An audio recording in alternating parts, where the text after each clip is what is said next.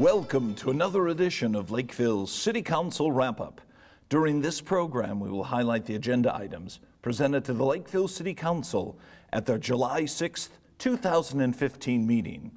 First highlighted item on the agenda is item number 5B, Police Department Annual Report. And to provide the background information on this agenda item is Chief of Police Jeff Long. Good evening, Mayor, members of the council. This is our presentation of the 2014 annual report. You will have to think back a little ways as we're already into July, but quite a bit happened in the year 2014. I started in January, late January of 2014, and one of the objectives of the year was to take a look at the organization, see how it's functioning. One of the major undertakings for the year was a reorganization of how the police department was set up. The most important piece that we were doing differently is we added a business manager position. We felt that with the data privacy laws and all the requirements for retention and a budget reaching close to $10 million, that it was time to have someone with a business background run that part of the budget. And we've done that. We put that in place. And then we broke down the patrol divisions into two different areas. They work 12-hour shifts. 2 shifts work days, 2 shifts work nights. Then we added a division called Operations, and that was originally titled Community Operations because that is the area of the police department that is out in the community the most. Our community service officers, which handle things such as animal complaints, vehicle lockouts, minor parking complaints, things such as that, as well as our street crimes unit, traffic unit, and our new training officer position that will oversee all training of police officers. Not on the street training, but training that's required, and I'll have a separate slide on that in a little bit. And then finally, our investigations area, which has our 2 school resource officers, 5 detectives, and our drug task force officer. Another major undertaking in 2014 was adjusting the way that our patrol zones are set up. I've made no secret that I'm not happy with the way our response time looks, and I think that there is a way to improve that. So this had not been looked at in a really long time, and by patrol zone, that's where we station at least 1 officer per shift. And so you can kind of see the structure where we utilize County Road 50 a little bit, 35, and also Dodd. We're hoping the north-south will help us, and the one major east-west will help us to respond to calls sooner. We will have a little better idea at the end of this year how we're doing. Notable cases in 2014, we had a domestic assault and criminal vehicular operation that resulted in the substantial bodily harm of one of our police officers. We were responding to a domestic in which a male was assaulting 2 juveniles. While en route, they literally bumped into each other. The offender's vehicle deliberately struck the officer, causing a pretty significant head injury. We had an arson and insurance fraud that actually started in 2013. That Detective Dave Watson was working with Faribault PD, but due to his work that was completed in 2014 with successful charges, he was actually awarded the Minnesota chapter of International Arson Investigators Association Team Award. We had a person that was found frozen to death, literally. It was a suspicious death because when things happen with hypothermia, severe hypothermia, there's paradoxical undressing. So when we find this, we were very suspicious. It turns out it was just an unfortunate accident. We had a $1.7 million theft where a Hearthside employee conspired and successfully defrauded the company. We worked with the FBI, the Postal Inspector's Office, and the Department of Treasury to compile the cases that resulted in 6 federal indictments. We had a fugitive from justice that was living in our community. Rather violent murder occurred in 1983 in Denton, Texas. Through current DNA procedures, they were able to solve a cold case. The person is now in Texas pending trial. Excuse me. Of course, we had a deceased body found in Ritter Farm Park, 2014. That was someone that had been missing in our community since 2012. Some of the challenges that we're facing in 2014 and beyond, basically the calls for service. We've talked a little bit about this to the council. It's not necessarily the number of calls for service, it's the amount of time that the calls of service for service are now taking. As you know, mental health issues have been a troubling thing, not only for our community, but nationwide. We had another incident today, suicide involving a gun, And these calls are taking a considerable amount of time in which we're working very hard to reach out to some of the victims that are suffering from mental illness, and we're revisiting it and putting them in touch with crisis lines and our chaplains and our police officers. And it's calls such as this that are just taking more time than what police officers used to do. Assaults, primarily domestic-related assaults, are very time-consuming. The number of weapons calls that we're getting now, not necessarily because people are in violation, but because there's just so many of them now. There's been past several years, an onslaught record number of permits to purchase pistols that have been going on. So we're facing a lot of guns out on the street and a lot of thefts. We took a theft report just this week, of which a gentleman went to check for his gun in his car. He hadn't checked in about a month, and it's missing. He doesn't know where it went.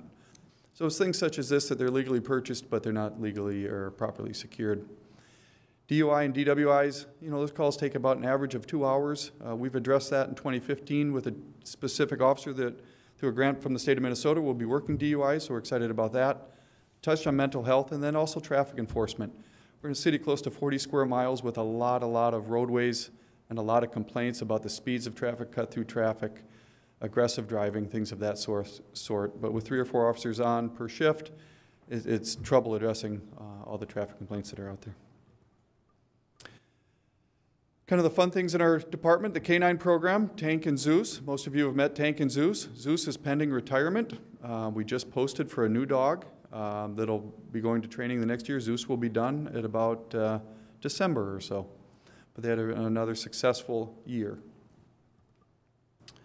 The Dakota County Drug Task Force, Officer Jeff Hansen has been assigned out there for a number of years now. His K-9 Marley worked over 150 sniff requests for the Drug Task Force, which led to 40 search warrants and the seizure of firearms and drugs in all the major categories, including 6 pounds of meth and over $95,000 in cash. The Drug Task Force work resulted in 697 arrests in 2014. We have our public safety chaplaincy plan. We have 5 volunteers that have a variety of duties. One of their primary duties is responding and providing comfort at death scenes and death notifications. They focus on employee wellness throughout the entire city. They serve as liaisons between the departments and the community. And they've been expanded with new roles and responsibilities, including our mental health intervention team, which is what I touched on a few minutes ago, in which when someone has a mental health crisis, we do return within a couple weeks to visit with a person and making sure that they have the resources that they need to be healthy. Our reserve officer unit continues to be strong. We had 16 volunteers in 2014 with a little over 3,300 hours served. There's some events they worked at: Panaprog, Taste of Lakeville, sporting events, call-outs, major incidents. And they also spent 1,000 hours patrolling our streets. And there's a picture of Reserve Officer of the Year, Brian Bixby, who's also in training to be a law enforcement officer. Training is a time-consuming thing in law enforcement. We spent 2,048 hours in training in 2014, which is the equivalent of 1 full-time employee. Approximately 40 hours of those are post-mandated. In other words, we're required to take these classes by law. Another 40% of those hours are just maintaining certifications. And then the last 20% is training on new skills or training for recently newly hired officers. They can bring them up to skills with things like tasers, medical training, DUI detection, things of that sort. Some of the training highlights, I won't go through them all, but you can kind of see what our training involves: firearm qualifications, defensive tactics. You'll see Data Master certification. That's the DUI instrument that measures the blood alcohol content. K-9 training or field training. One of the classes that we added this year was a de-escalation strategies for military veterans in crisis. Investigations of suicides, report writing, things of that sort. And the picture to the right is just kind of a neat picture. It's 2 of our newest officers, Officer Anya Eichinger and Officer Natalie Anderson. Our crimes for the past several years, criminal sexual conducts have remained pretty well steady. Domestic assaults are, they're up and down, they're cyclical. 2014 provided a few less. And the other assaults, again, this is typically cyclical. The numbers are a little bit higher, but nothing significant increase or decrease. Property crimes, these tend to be the nonviolent crimes, but also the most crimes that we sustain here in Lakeville. Larceny and theft. I won't read all the numbers. You can see the green is 2014 and the other colors are the years preceding that. Burglaries, I found that very interesting. We actually had, it seemed like we had more because we had a large number of complaints right along the freeway of burglaries, but we actually added up the numbers, they were a little bit down last year. Property damage, pretty much consistent. Vehicle theft is up considerably. That was kind of a surprise to us, and we'll cover this in one of our upcoming council meetings, but we did apply and did receive a vehicle theft grant, which will allow us to aggressively attack the theft of vehicles, not only in our community, but Apple Valley and Rosemont also. Our response to citizens, medical emergencies are up slightly, but that's not unexpected when you have a growth in population. Animal calls are down slightly. In part of our reorganization, we eliminated the animal control officer. So some of the calls that were slotted as animal calls were handled in different ways. So those numbers are down a little bit. Alarms were down slightly from 2013, but consistent with other years. And calls of suspicion, I thought this was very good news. We constantly are telling people, if you see something suspicious, please call us. And it appears people are doing just that, so that is good news. Our CAT incidents, this is the total number of calls that we were either dispatched on or generated over the last several years. We were down a little bit in 2014, which I'm going to talk about why that occurred in just a minute. Traffic crashes, consistent. It was a rough winter in 2014. I'm not surprised that is up a little bit. It was very cold, very snowy. Speed citations were down. What I found interesting as I was going through these numbers, I look at 2012. For the total of the year, there was 1,270 citations. We've already surpassed that in 2014 or 2015. In DUI, we're on a pace to well exceed that 200 number in this year also. Traffic stops in general. It shows you what we've done over the last several years. Again, I will talk about why those numbers fluctuated so much from 2012 to 2014 very shortly. Talking points. As I said at the beginning of this presentation, in 2014, the reorganization was one of the largest efforts that we undertook. At one point, we were short 15 officers.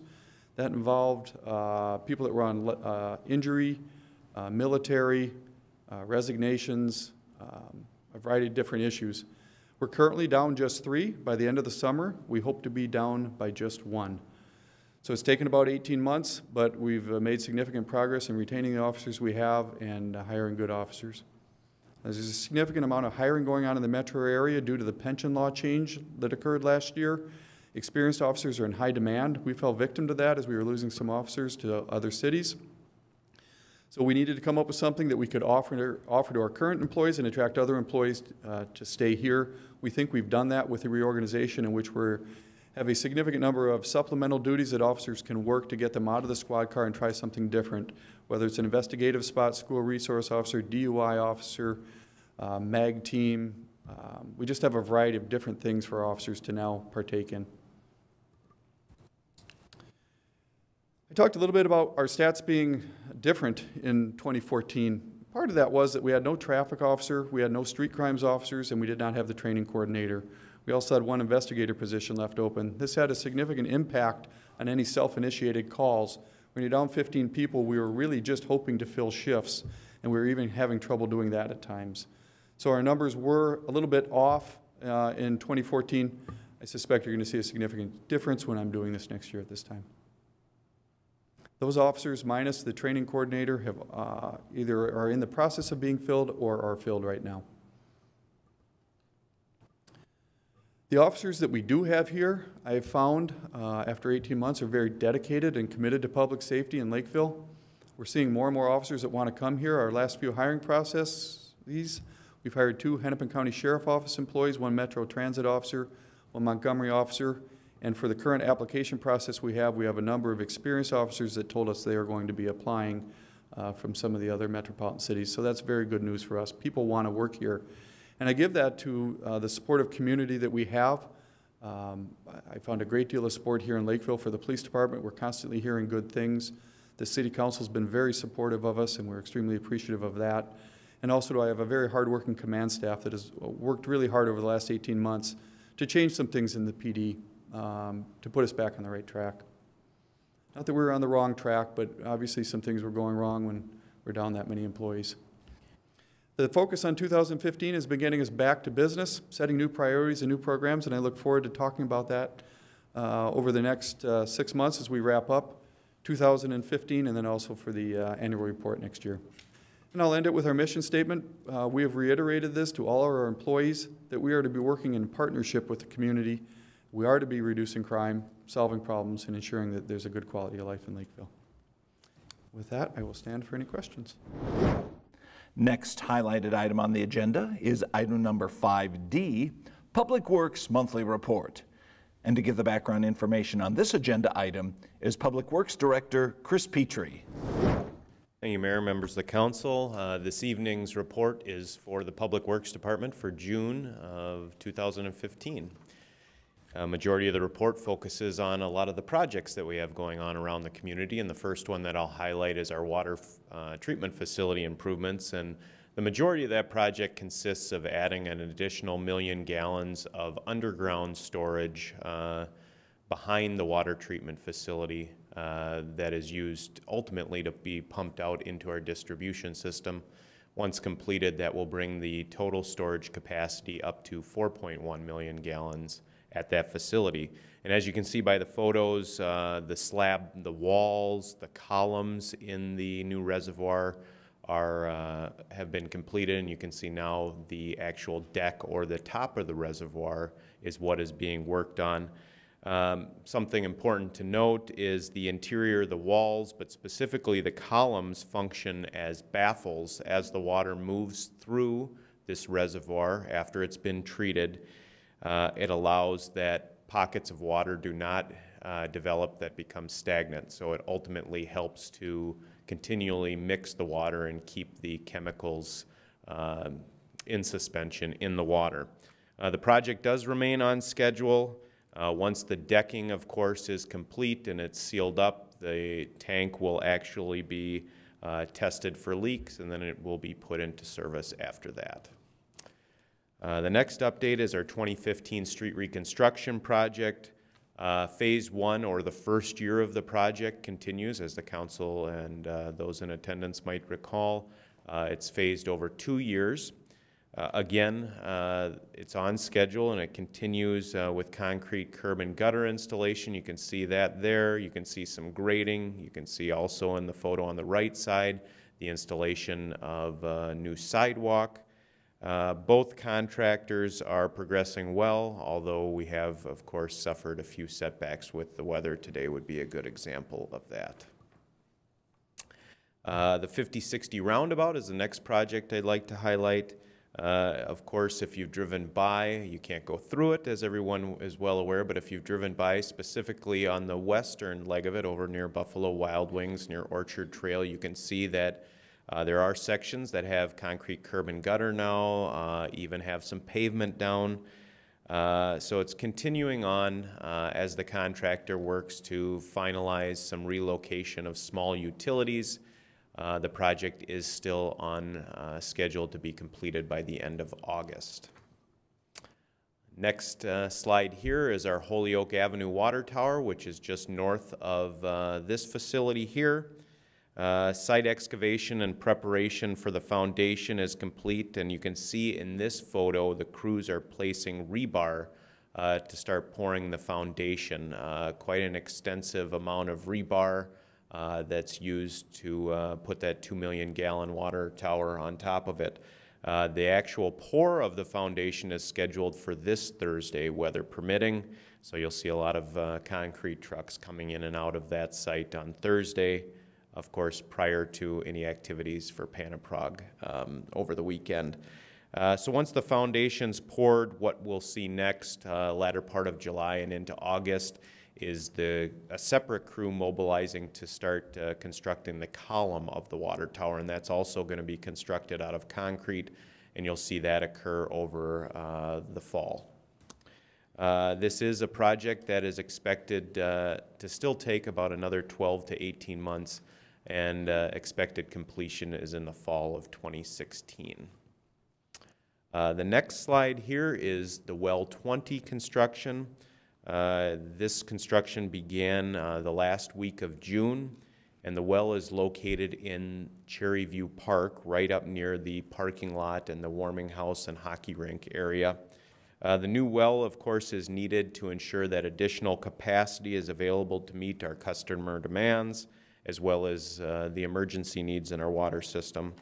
Drilling of the well will be relatively quick. The type of method that's being used here is a rotary drilling method versus maybe some of you that are familiar with it. Another style of well drilling is a cable tool where they actually pound through the layers of bedrock. This is actually a drill that goes through it. So we're hopeful that this will be completed by the end of summer, and then what will occur will be the final installation of the rest of the piping, the pumps, the motors, the electrical equipment, and the expectation is that the well will be completed or substantially complete yet this year and will be ready to go online next spring and in time for the peak season of 2016.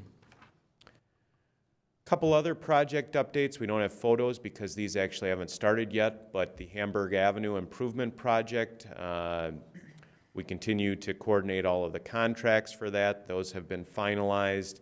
And then we're also continuing to work out JPA with the Watershed District and Dakota County Soil and Water Conservation Group for some drainage improvements in that area. As soon as that takes place, meaning the drainage improvements, the road work will take place, and that will occur in the fall.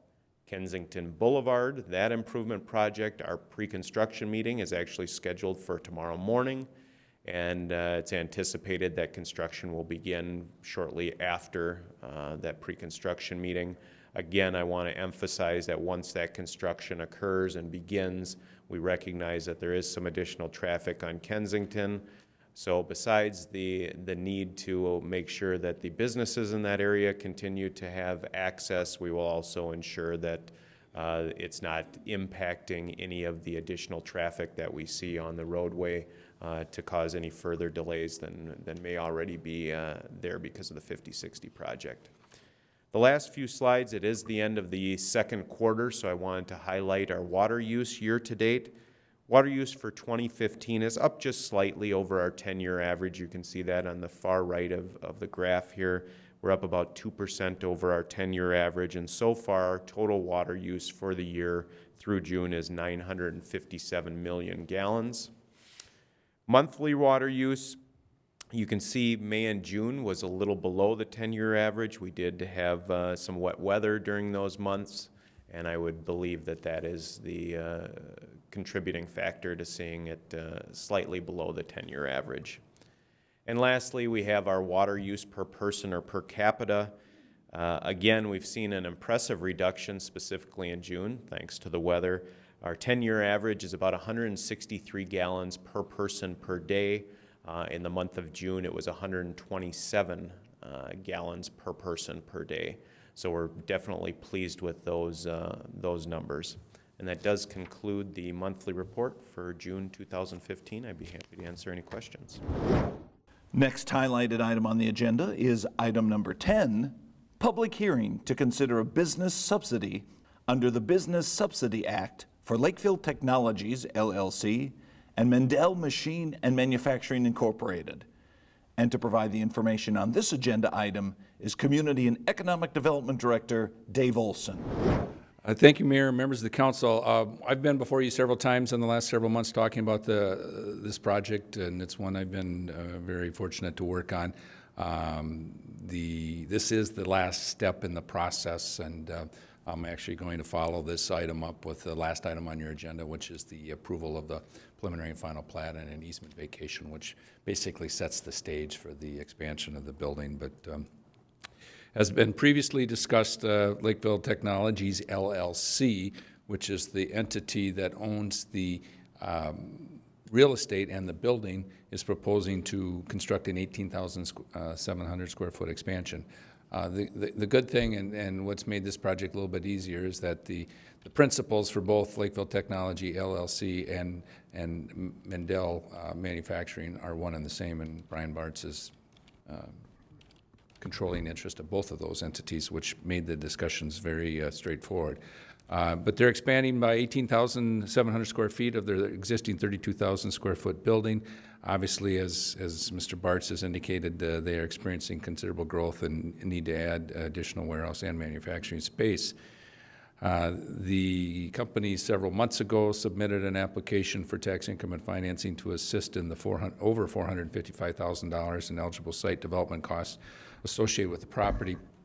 You'll see in a little bit when I show you the preliminary plat drawings, but one of the reasons that made these costs higher than typical is that because of the need and desire to maximize the development of the site, they're going to be handling stormwater treatment underneath the parking lot, and they install these chambers that go underneath the parking lot, and it's certainly an effective way to handle stormwater, but it is also a more expensive way to handle stormwater. But it does allow, and this, as we've discussed several times over the last few years with Brian and his staff, this will maximize the site for Mendel at their current location.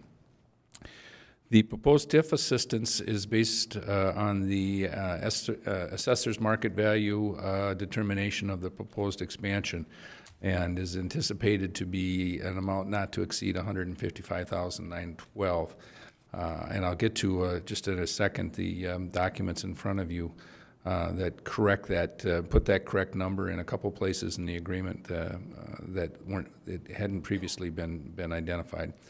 Currently, there are 94 employees at Mendel, and one of the requirements of this agreement is that they have, well, and that may have changed. This was from a month or two ago, but the good thing is that as Brian pointed out, they're adding jobs, and they're high skill, high wage, professional jobs, and the type of jobs we're promoting and through our strategic plan in Lakeville.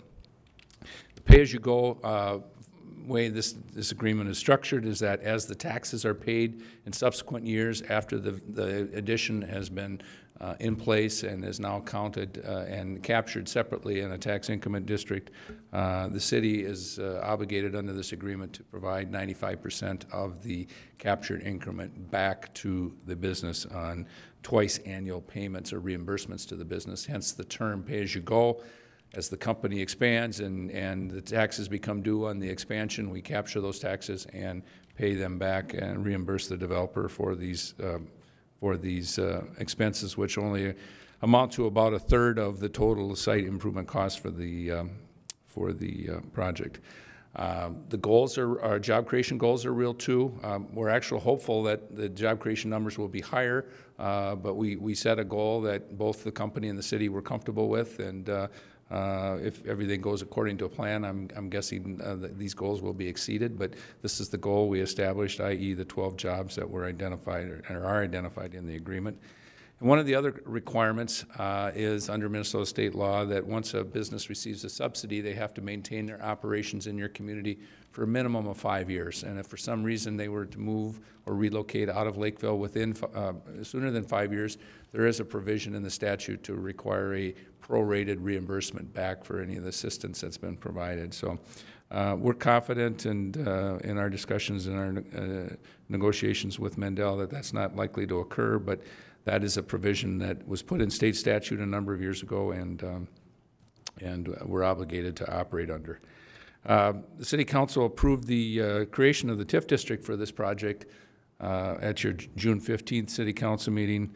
That set the stage to come forward now with the development contract that is the binding agreement between the city and the business. And it's a three-way agreement between the city and Lakeville Technologies, LLC, and Mendel Manufacturing, because the entity that owns the property is ultimately responsible for paying the property taxes, but the company that operates the business is the entity that's responsible for creating the jobs. So it's a three-way agreement between those two entities and the city. EDC has reviewed this project several times. Their last recommendation on it came at their May 26th meeting. I would like to point out that the changes that were put in front of you apply to page 16 and then Schedule B, And it should have said the amount, and I'll put my glasses on to make sure I get this right, but the total amount of the assistance not to exceed the TIF amount of assistance is $155,912, which is slightly higher, about $9,000 higher than the amount that was included in the agreement, which was a previous amount and should have been changed to reflect this. So it's in section Article 6 of the agreement, and it also shows up again in Schedule B, which is the tax increment revenue note. And I would point out, and I guess include or request in the council's approval of this, in case we missed that number anywhere else in the agreement, we just came across this afternoon, we will make them consistent with that 155,912 number. So with that, I will stand for any questions the council may have. Item number 10 was approved by the Lakeville City Council. Next highlighted item on the agenda is item number 11, Granada Business Park, Second Edition. And once again, to provide the background information on this agenda item is Community and Economic Development Director Dave Olson. We would typically have done this in reverse order, but because the business subsidy agreement required a public hearing, the final plat does. This is all being considered to be approved at the same meeting, and it actually lined up fairly well. But the site, and the council has seen this before, but the outlot that actually Lakeville Technologies LLC purchased several years ago with the anticipation of and hopeful, I guess, that the business was going to continue to grow. And as Mr. Barsh pointed out, this is the second expansion since Mendel located here in 2003. But this lot was part of the original Granada Business Park, and it was platted as an outlot, which means it can't be developed until it's final platted into a lot. The plat was fairly straightforward, and it basically didn't change any of the dimensions of the property or changes of any of the right-of-way, but it basically goes from being a lot and block to from an outlot to a lot and one block one Granada Business Park Second Edition. The total amount that is being platted here is 1.18 acres. And then finally, what it looks like after the what will be constructed in terms of improvements shows the 18,700 square foot addition. Approximately half of it is on the existing lot, the existing building on, but the other half is located on the outlot, soon to be platted as a lot and block in Granada Business Park Second. And as Councilmember LeBeau pointed out, more importantly, what this does is to try and maximize the availability of parking, primarily for employees of the company. And you can't see it on this drawing, but there will be chambers underneath the parking lot, right in the along the easterly portion, that will allow for under parking lot treatment of stormwater to again maximize the amount of both building and parking that can be developed on the site. Planning Commission held their public hearing on June 18th and unanimously recommended approval of the preliminary and final plat. I should also point out the council is also being asked to, as is typically the case, there was a utility easement along the northerly border of the existing Lot 1, Block 1, contained the existing building. That easement is being vacated, and we will replace those easements with new easements around the perimeter of the new platted lot, previously platted as an outlot. The other point that I would like to point out is that we are, it was deemed the most efficient way to go about this was just to plat the new lot, the existing building and the existing lot were a platted developable lot. And what we will do is do a zoning combination letter to basically combine these two lots into one developable, rather than going back and replatting the existing lot. It just didn't seem to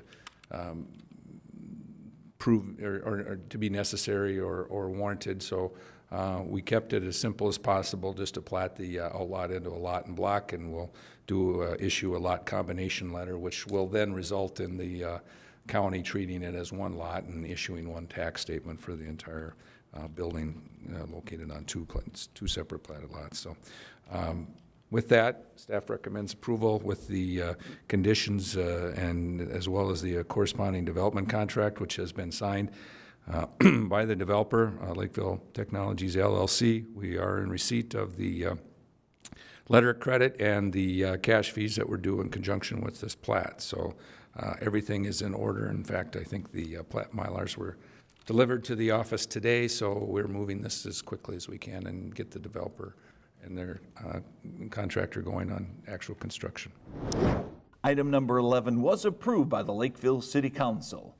Well, those were the highlighted items presented to the council at their July 6th, 2015 meeting. If you have any questions or comments regarding these agenda items, please feel free to call City Hall. The number is 952-985-4400. Thanks for watching this edition of Lakeville City Council Wrap-Up.